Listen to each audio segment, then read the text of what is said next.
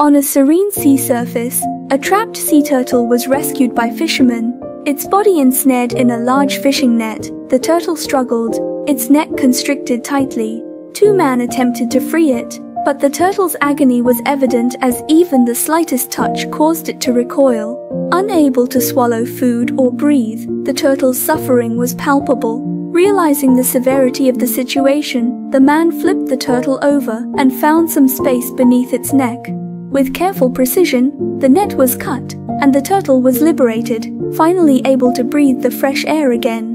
To prevent infection, antiseptic was applied to its wounds before it was released back into the ocean. As the turtle swam away, the hope lingered that this act of compassion would inspire others to cherish and protect marine life. Each creature, no matter how small, plays a vital role in the ecosystem, and it's our responsibility to safeguard their existence.